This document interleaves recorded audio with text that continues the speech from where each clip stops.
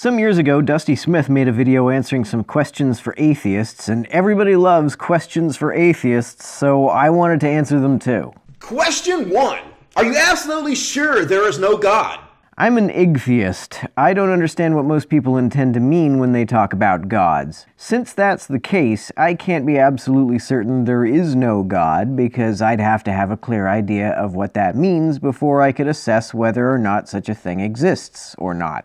Number 2. What happens when you die? I suspect that what this question intends to discover is what I think one experiences at death. I think you just lose consciousness. I think the simplest answer is that it's like being asleep, but you don't dream. When I had my appendix removed, I remember that being under anesthetic was different from being asleep in two respects. One difference is that I lost consciousness very suddenly. I can remember everything up to the very last second I was conscious. It wasn't gradual like falling asleep. The other difference was that I didn't dream. I think that's what death is like. I don't understand any concept of the mind or consciousness that doesn't define them as activity carried out by some kind of material brain. Therefore, I can't understand what it would even mean for consciousness to continue after one's brain no longer carries out the act of being conscious. Another way theists sometimes ask this question is, where do you go when you die? I think you go to the same place a song goes when you stop playing it. It makes more sense to think of one's consciousness as an activity rather than as an entity. When you die, the activity stops. Question 3.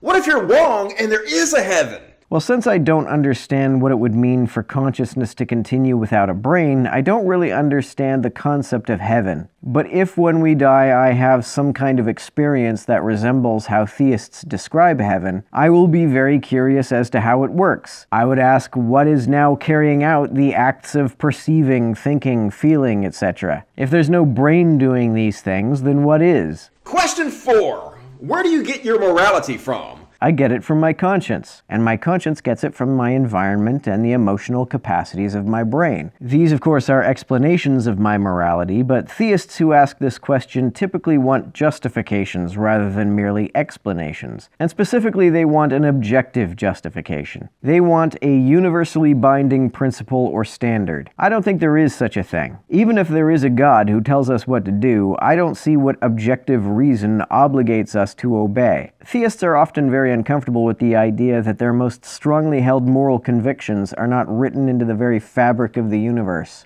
Question 5 is very similar. If there's no God, can we do whatever we want? Whether there's a God or not, our actions have consequences. Whether there's a God or not, people are not going to let you hurt them with impunity. Supposedly, if there is a God, consequences will be eternal rather than finite, but even finite consequences sufficiently deter me from acting on every single impulse I might have. If what you mean by can we do anything we want is really can we do anything we want without consequence, then the answer is clearly no. Number 6. If there is no God, how does your life have meaning? It's never been clear to me exactly what meaning means in this context. Does it mean consequence? A God does not have to exist in order for the things you do to have consequences. Does it mean purpose? You can apply your life to whatever purpose you want. Folks who ask this seem resistant to the idea that finite consequences count as consequences at all, and believe that a purpose you choose for yourself rather than one which is imposed upon you doesn't count as a real purpose. Just as they are uncomfortable with their moral convictions not being essentially cosmic, they don't like the idea that their purposes aren't also cosmic. And if there is a God, what is the meaning of our lives? We're often told that God has a plan for us, but what is the ultimate goal of that plan, and why are we obligated to value it? Sometimes theists say that God created human beings to glorify him. That's not a very exciting purpose. An eternity of obsequiousness sounds rather dull. Number 7. Where did the universe come from?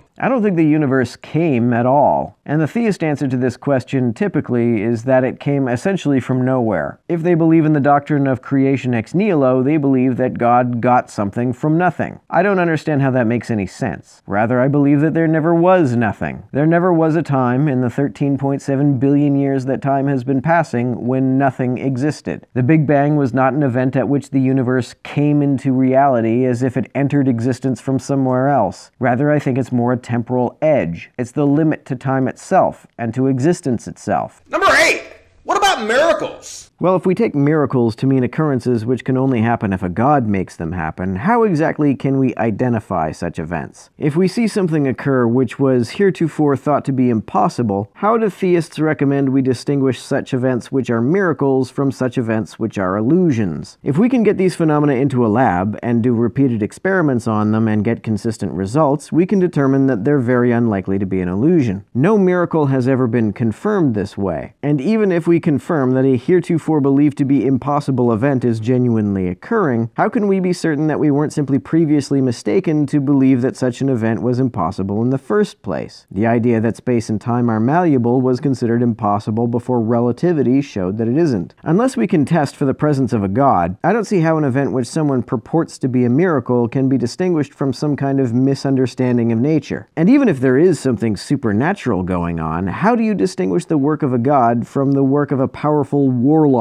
or something? Sometimes apologists will argue that Jesus' resurrection, if it happened, is convincing evidence that he is a god incarnate. But I don't see how that follows. Even if Jesus had the power to perform the miracles he's claimed to have performed, that doesn't mean that he is therefore an all-powerful creator of the universe. Number 9. If there's no God, how come every society has religion? First of all, this question implies an argument ad populum. It seems to assume that the best explanation for a widespread belief is that said belief is true. This is not always the case. Secondly, this implied fallacious argument seems based on an implied premise that isn't even true. Maybe every society has religion, but not every religion is theist. Therefore, not every society has theism. Not every culture is theist, and even if every culture were, that wouldn't be very convincing evidence that a god exists. And number 10, do you believe the world would really be better off without religion? I have no idea. I guess that would depend at least somewhat on which definition of religion you use. I think we call such a wide variety of practices and beliefs religious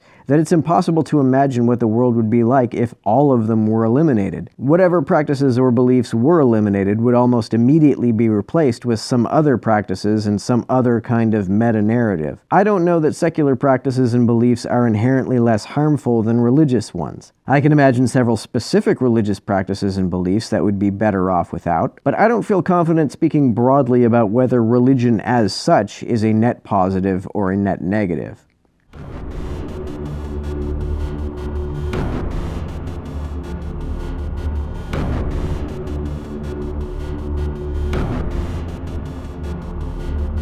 To everyone who helps me out on Patreon, you're a big help. Thanks so much.